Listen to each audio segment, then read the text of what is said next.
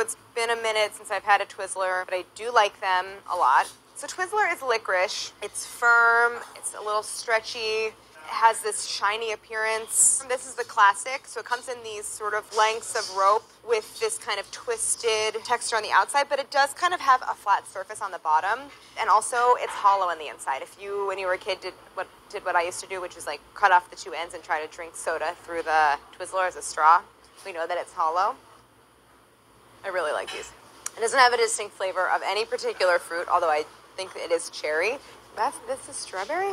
Does not really taste like strawberry. I'm gonna taste the black licorice. Right, this is the original. It's good. That just like intense herbal flavor of the anise kind of balances out like the sugar. I just love how chewy they are. I love the pull and peel. I just like love playing with my food and doing that. It's so good. I love it. This one's creamsicle, orange creamsicle. This one appears to be filled. You can see that. I don't particularly like this one. I think we have to start with like the 1.0 version and stick with the classic. I'm going to start with attempting red.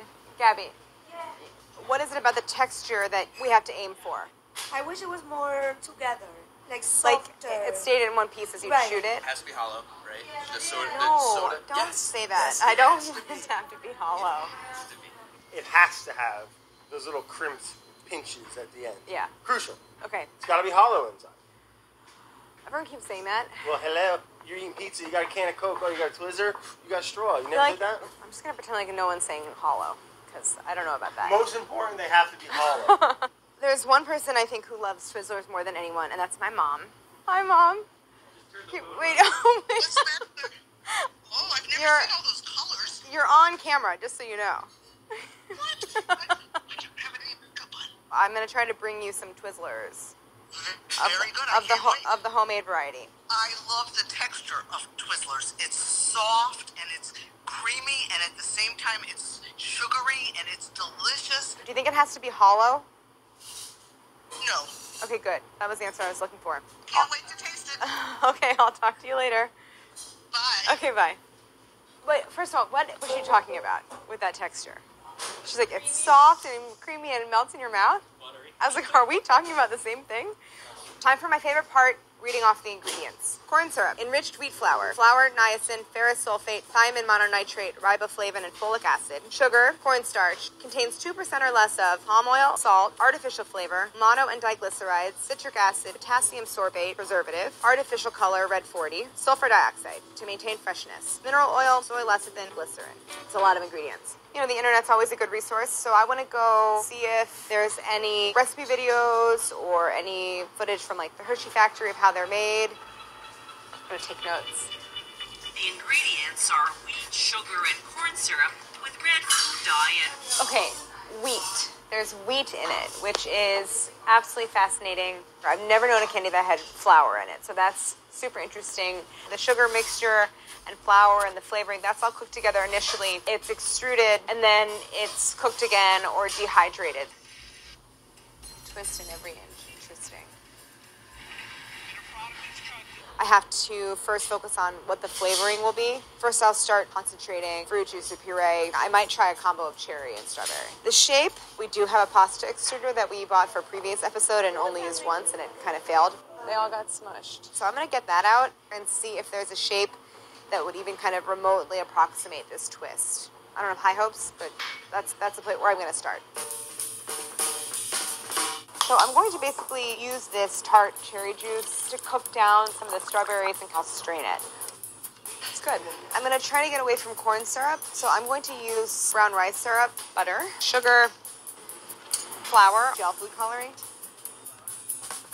Look at the color, it's not that far off, right? It's starting to firm up pretty nicely, so I want to make sure to start extruding it before it gets too hard, but quick taste. I got some issues, but I just want to try extruding it.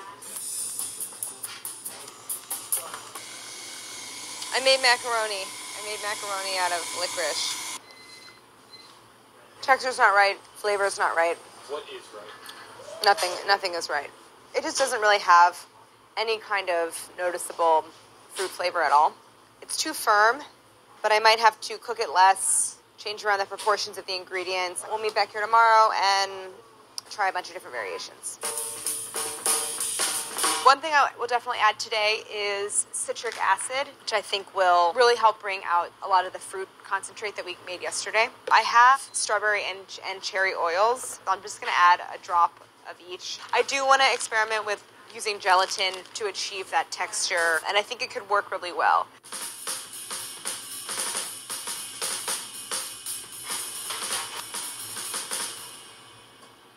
Great. You know, it's definitely a lot softer than the texture of the Twizzlers. I'm ambivalent about the gelatin. Definitely taste the fruit. Texture-wise, it's not there. Gelatin is not the right texture for Twizzlers, right? No, it's a lot more firm.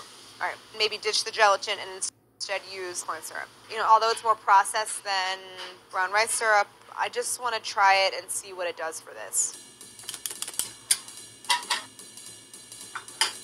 Not working, really. The flour is lumpy, didn't smooth out. I want to cook everything together. None of this adding flour at the end or the gelatin or anything. Ay, it's burning. You're going to do the exact same thing and cook everything together except for the flour. While I'm waiting for this mixture to cool, I'm going to try to pipe these out and kind of see what happens. Give it a little taste. It doesn't taste like Twizzlers, but that's not the point. We're just going... It's good.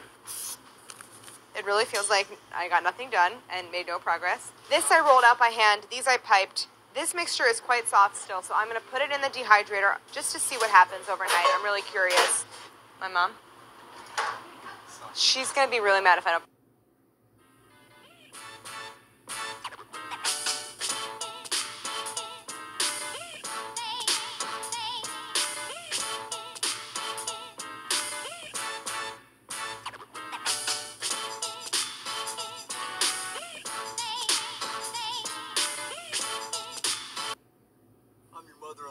And I like to question your every move, like this left turn. It's the next one. You always drive this slow. How did you make someone I love? That must be why you're always so late. I do not speed, and that's saving me cash with DriveWise. You always drive like an old lady? You're an old lady. I'll bring her something, so I better figure it out. So we're going to check on the 2 batches that I left overnight. They're still pretty soft. They are even still softer than these. So today, I'm going to really try to dial in the firmness and also try to work on shape. Here's what I'm thinking. None of these discs is really the right shape, so maybe using like a pastry tip, we can kind of MacGyver our own shape. This is going to make me sound like a real nerd. I used to do like a lot of wire jewelry making when I was a kid. Those skills are really going to come in handy. Let's try it. Oh. Ooh. Ah! Oh no! Wait, stop it. Okay, I busted through the opening. I'm just comforted to know that this whole sequence is going to be like 20 seconds long in this video because I would be bored. Brad would not approve. Brad would be like, Claire, what are you doing? I love jasmine tea. Ooh la la. I think they changed it because this doesn't work. Twizzlers used to be straws when I was a kid. The opening is closed. Doesn't make any sense. Time to go cook that mixture again. Okay, so this time around, maybe just trying the extra flour. Ow. Let's try it. Ooh. Look, Mom. Look, Mom.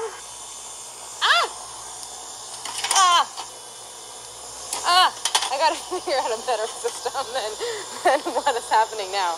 The color, obviously, from all that added flour is not where it needs to be, so I have to add back in that red food coloring, I think. They're a lot chewier. You know, I tried to drink my iced tea out of one as a straw, and I think they changed the formula because... It doesn't work? Like, one side is, like, totally closed. Anyway, here, try one of these little nubs. They're, like, too floury tasting. Oh, sorry. Our director keeps telling me that I just tell people what they should think when they try something instead of letting them form their own opinion. It has that little chalkiness to it. Yeah. Like the floury, chalky, like the flavor just seems a tiny bit dull. I want more of like the extract? More of a fruit punch too. Not fruit punch, but like a fruit punch. That kind of punch. Yeah. I'll consider it. I'm so sorry. It needs to be firmer. But it's not quite there yet.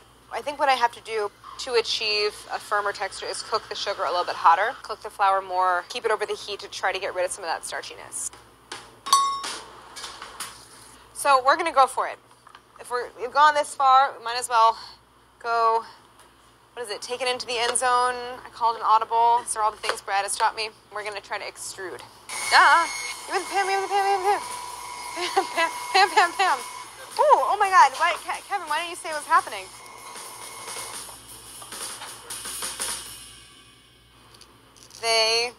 They're looking good. They're still too soft, unfortunately. That flat side right there is kind of similar to what happens on the Twizzlers coming off the conveyor belt. It doesn't kind of spring back the way the Twizzlers do. It's a lot chewier, so I'm happy about that. I have to just cook the sugar hotter. We made some progress today. I feel good about that, and hopefully we'll nail it on Monday. So have a good weekend. If you're watching this on Friday. Yeah. See you in 5 seconds. Yay! I'm really reinvesting in this project and doubling down because now we have a glue gun. Here's what's happening. This is the piece that comes straight out of the extruder. So I was going to try to hot glue a skewer right down into that notch, feed through the end of that nozzle tip so that whatever's extruded has a hollow center. But I think I'll also have to create a bar going across this place too to kind of stabilize the center so that it's not like off to one side. I can't believe that this is going to be a video. People will care about this whole thing. Really? There has to be a better way to do this. Oh, I like this rigging you got going on. Are you making a little drill auger to drill out the hollowness? What? Sorry, we're going to use layperson terms. Hot glued a skewer to the, like, turning piece. Like and so. then I made my own die. So see this piece? I cut into it. Drill it. This is too big. And then put this thinner one through it? Yeah. Claire, brilliant. Where is it going to, it can't First of all, be on we top. got to drill that. That's no bueno. Look at those splits. You're going to have dough coming through that. Why don't we drill a hole? The power of Christ compels you. We were really pushing on this bamboo, getting very brittle and fibrous, and with a little bit of pressure through that extruding machine. Are you paying attention? Hold on, I'm trying to order lunch. Can you drill through metal? Yeah. Let's What kind of let's metal? use a metal skewer. Don't drill into your finger. Wait. All right, this is Okay. fun. Oh, I got your finger. Oh, meow. That don't look bad, Claire. Should I try it? Hey. All right, come back in like 5 minutes. Great, I'll be floating around. Hey, Brad, you want to be around for this? Oh, it's coming, it's coming, it's coming. Okay, ready? Ooh, it's looking kind of hollow, Claire. Wait, Brad, oh, yeah. Careful, careful. Everything's fine. Relax, I'm a professional. Okay, snip, snip. And then lay it down. Careful, careful. Snip. You're doing a really good job. No, what are you doing? It's not, I don't think we have enough room. Okay, all right, we have to immediately soak this because the sugar's going to harden. What are you? Don't It's try not it yet. ready. It's No, not it's not ready. God.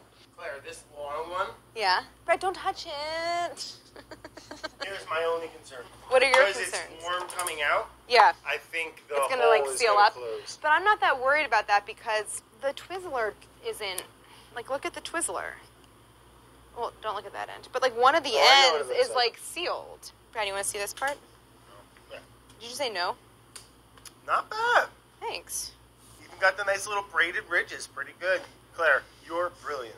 Oh, thanks, Brad. Thank you. You have any idea how much that means to me? Yes. This is day 4 of this.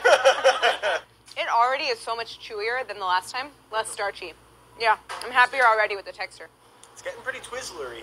Yeah. If you get that texture firmed up and has a little bit of that bounce to it, a little bit of chew snap, That I waxiness. think you did pretty damn close there, Claire. Great. So I'm going to make one more batch and let these chill in the fridge, and we're going to come back and check in like, let's say in like an hour. This video process.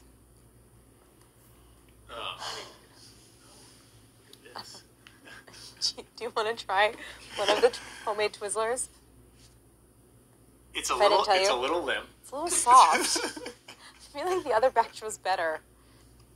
Thank It's you. fruity. Uh-huh. This feels wrong. No? They Are need you to be sure these are the bigger. right ones? Should we go down and check out some others?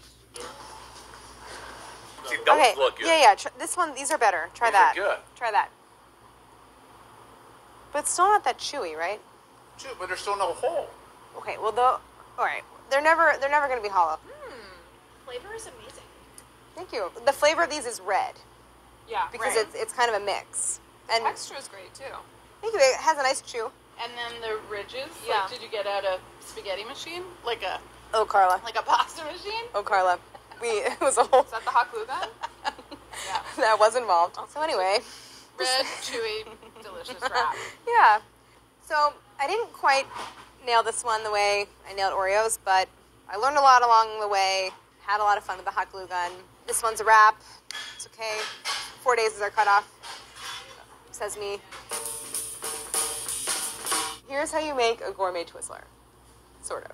Cook down 2 cups unsweetened 100% cherry juice and 1 pound fresh, hulled, halved strawberries in a large saucepan until reduced to 1 cup liquid. Strain and let fruit concentrate cool. Sift 100 grams bread flour into a medium bowl. Set aside. In a medium saucepan, combine 100 grams sugar, 50 grams corn syrup, a 1/4 teaspoon each natural cherry and strawberry extracts, and 100 grams fruit concentrate. Cook mixture over medium-high heat, stirring to dissolve sugar. Bring to a boil and clip a candy thermometer to the side of the pot. Cook to 240 Fahrenheit, brushing down sides with a wet pastry brush. Immediately add flour, 2 tablespoons water, and a 1/4 teaspoon red gel food coloring and whisk vigorously over medium heat until mixture is thick and glossy. Transfer to a greased surface and let cool until mixture is firm to the touch and hold its shape. Extrude to the pasta attachment of a KitchenAid, sprayed with non-stick cooking oil and fitted with a custom die and auger. Use a hot glue gun at some point. Try to make them hollow, but it might not work. Trim to 6-inch lengths and place in rows on a rimmed baking sheet lined with greased parchment paper. Twist Twizzlers, lengthening ropes, then trim edges with a bench scraper. Let sit at room temperature until set. I'm going home on Friday. I have to bring one to my mom. She's going to be like, this is garbage. She's going to be like, this does not taste like a Twizzler. You failed me.